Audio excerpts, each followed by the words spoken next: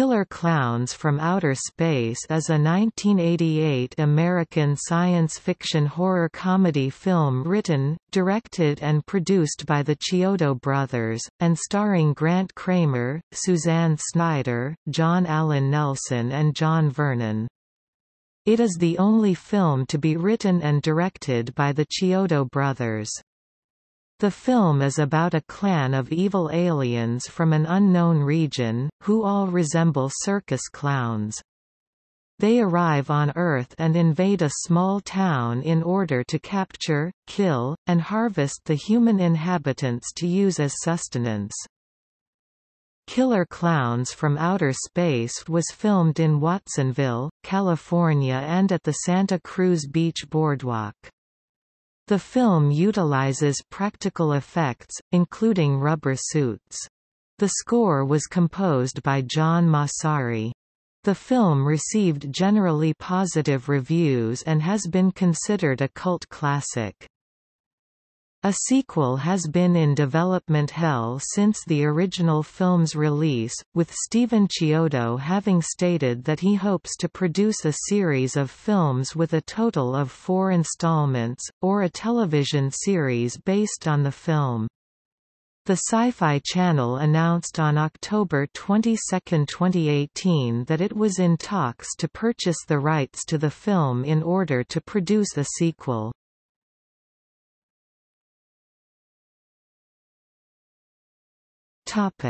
Plot.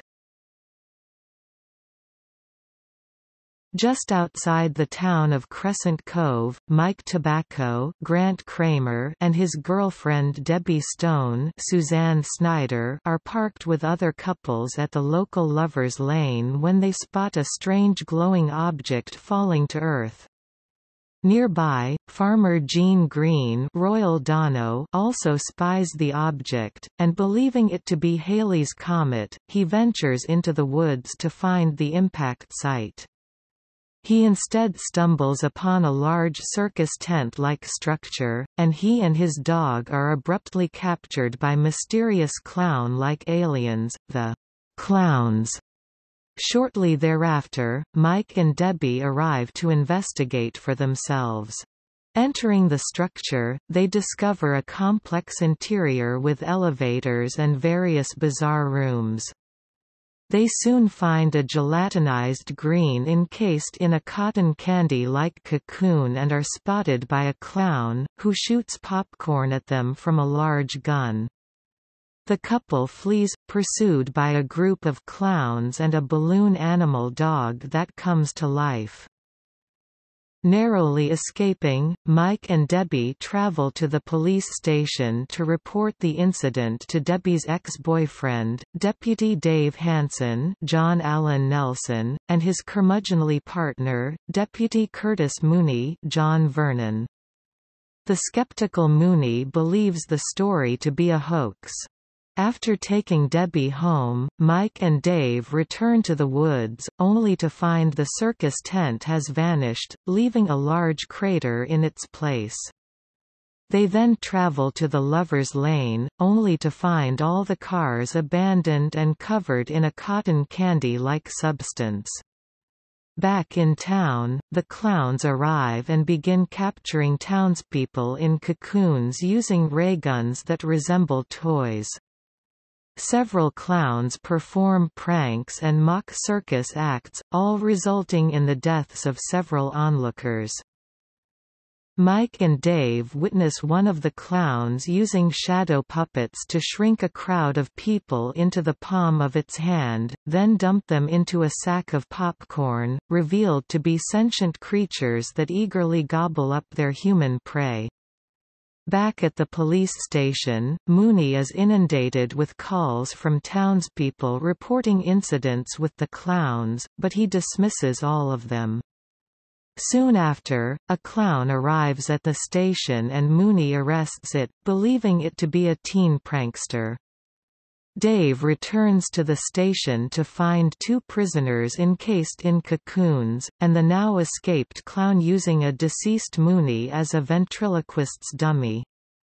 Dave shoots the clown several times before destroying its nose, which causes it to spin wildly and explode. Elsewhere in town, Mike meets up with his friends Rich and Paul, the Terenzi brothers, Michael Siegel and Peter Licassi, and using the intercom on an ice cream truck, they drive around town attempting to warn people of the invading clowns. At Debbie's house, popcorn stuck to her clothes from her earlier encounter with the clowns mutates into monsters and attacks her. She fends off the creatures, but another group of clowns arrive and trap her in a giant balloon. Mike, Dave, and the Terenzis witness Debbie's capture and give chase, following the clowns to an amusement park, and the relocated circus tent. Journeying through a funhouse leading to the clown's lair, the Terenzi brothers become separated and meet two female-looking clowns. After Dave and Mike witness a clown using a crazy straw to drink gelatinized townspeople, they rescue Debbie and flee into a maze full of tricks and traps. When they emerge, the trio find themselves under a massive circus tent and surrounded by clowns. The Terenzis arrive in their ice cream truck and use the intercom to distract the clowns. A gargantuan clown marionette, Jojo the Clownzilla, Charles Chiodo, descends from the ceiling, breaks free from its strings, and attacks. After Jojo destroys the ice cream truck, apparently killing the Terenzis, Dave creates a distraction and Mike and Debbie are able to escape the structure. The tent begins to spin and rises into the air, revealing it to be a massive spaceship. Back inside, Jojo grabs hold of Dave, who removes his police badge and uses it to destroy the clown's nose. Jojo explodes, destroying the entire ship along with him. Debbie and Mike briefly mourn the loss of their friends, until a clown car suddenly drops out of the sky and Dave and the Terenzi brothers emerge. As the group watches the fireworks created by the exploding ship, pies fall from the sky and hit them in their faces.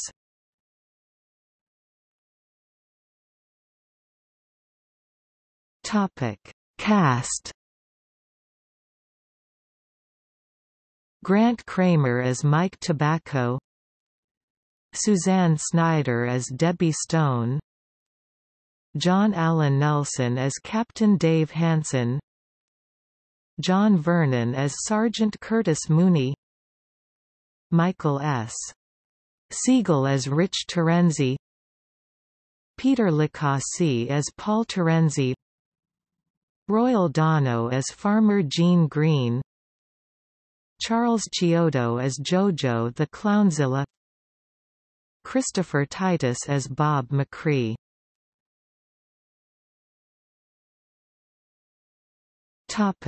Production. The film's original title was simply Killer Klowns, but the filmmakers added the words, "from outer space," to prevent audiences from assuming the film was a slasher movie.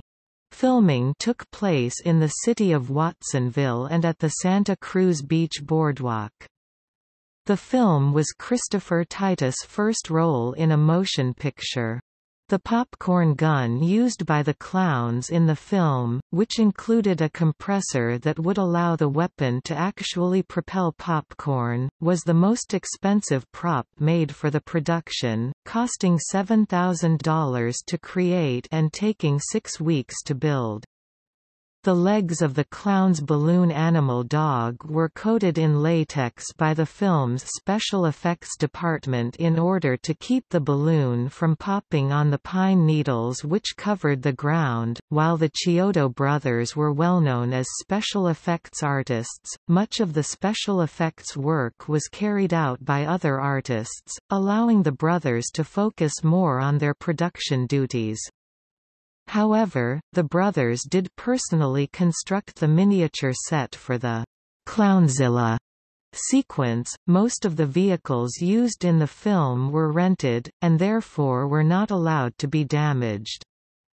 2 cars were accidentally damaged, one was driven off a bridge, although it was only intended to roll a short distance, and the Jeep filled with webbing needed $3,000 of repairs after solvent in the webbing damaged the interior. The Chiodo brothers wanted to cast comedian Soupy Sales as the security guard killed by the clown's acidic pies, as he was known for receiving pies in the face on his children's television show Lunch with Soupy Sales.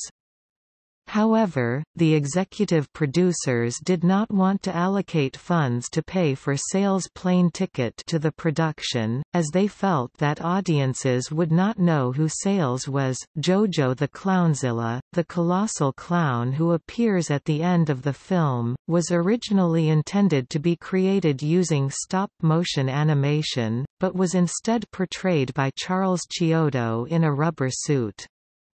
In the film's original finale, Deputy Dave dies in the explosion of the clown's ship, but this was changed after audiences in test screenings desired a more upbeat ending.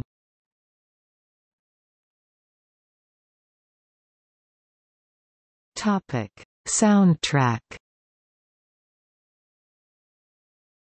The film's score was composed by John Massari.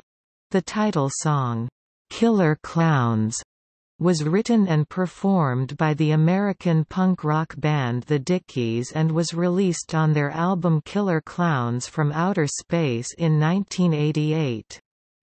A limited edition complete soundtrack was released in 2006 through Percepto Records and features 26 tracks of score, the title song, "Killer Klowns", and 4 bonus tracks at a running time just over 69 minutes.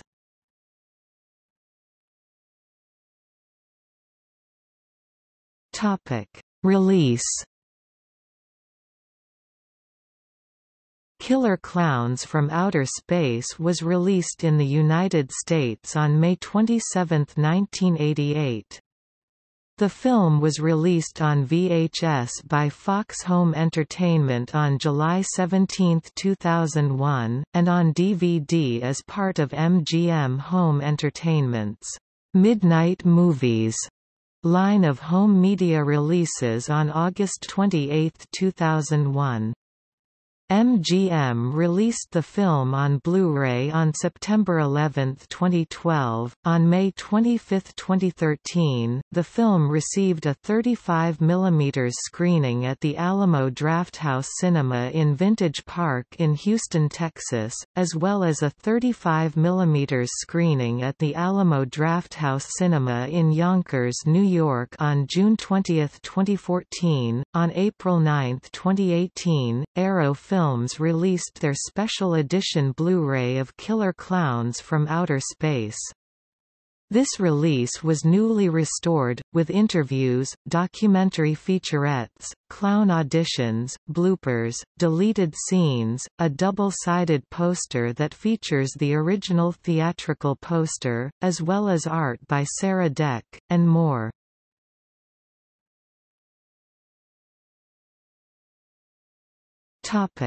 Critical reception. The film has been considered a cult classic. On the review aggregation website Rotten Tomatoes, the film has an average score of 77%, based on 22 critic reviews. The site's consensus reads, "Killer Klowns from Outer Space's title promises darkly goofy fun, and more often than not, the movie delivers." Leonard Clady of The New York Times wrote that the film demonstrates both above-average technical skill and large dollops of imagination. Film critic Leonard Maltin initially declared the film a bomb, strictly 10th rate, but gave the movie a second look after a few years. This time, Maltin awarded the picture 2.5 out of a possible 4 stars. In his second review, Moulton wrote, "Routinely plotted, but vividly designed, with cheeky humor, plays its premise to the hilt, all circus bases touched." Charles Bramesco of the AV Club recommended the film, writing that, "The film is patently absurd, but the filmmakers are fully committed to that absurdity. It's hard not to respect," and noted the film's enduring appeal. Charles Webb of MTV.com called the performances a little rough, and wrote, "If Killer Klowns isn't especially scary, it's only kind of funny but still gets by on the execution of extremely inventive visuals based on the clown, circus motif." Dread Central gave the film 3 out of a possible 5 stars. Joblo.com gave the film a rating of 8/10, stating that the film is the king of 80s B-movies and it delivers the tacky goods by the truckloads. John Guggy of HorrorNews.net gave the film a score of 3/5, calling it a hit or miss for horror and sci-fi fans. Author Matthew Choynotsky recommended the film in his book Alternative Movie Posters, Film Art from the Underground.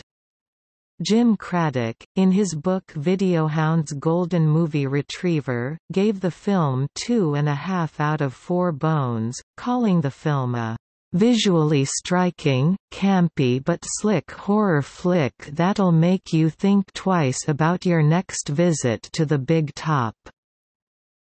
Director Brian Herzlinger considers Killer Klowns from Outer Space to be his favorite cult film.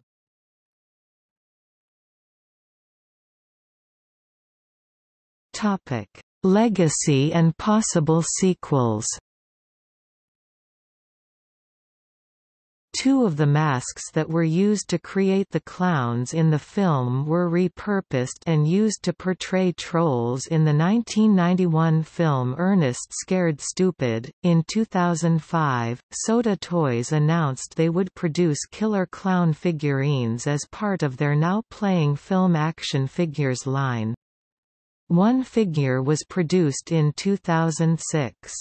After Soda stopped producing the toys, Amok Time took over. In 2017, Amok Time announced they no longer have the license to release more Killer Clown figures.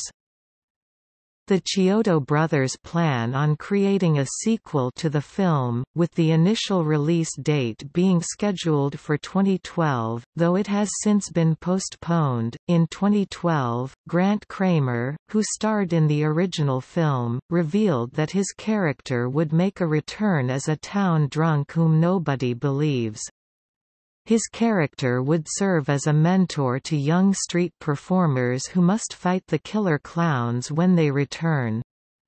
He described his character as somewhere between the energy of Chris Christopherson's character in Blade and Christopher Lloyd's character in Back to the Future.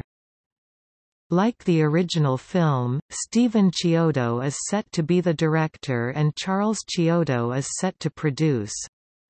With production to take place over 30 years after the release of the original film, the timeframe between films will be credited as the longest gap in the release of films in a horror comedy film series. Stephen Chiodo stated in March 2016 that, "Right now, we are currently pursuing a long arch series for cable.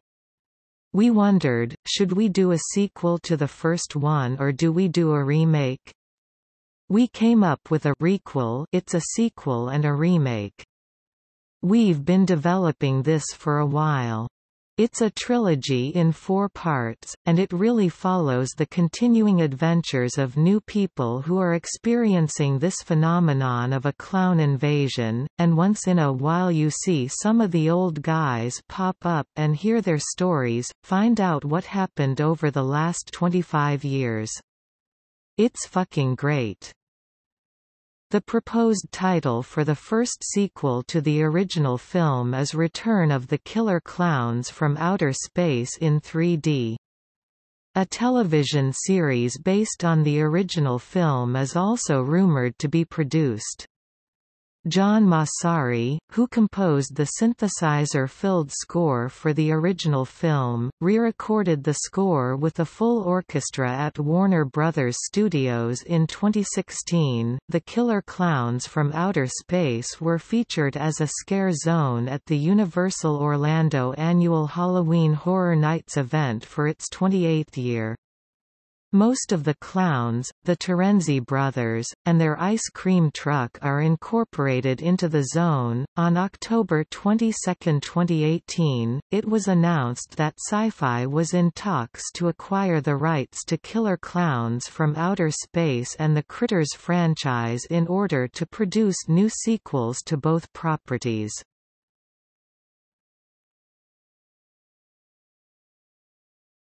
Topic: See also: Coulrophobia, List of films featuring extraterrestrials.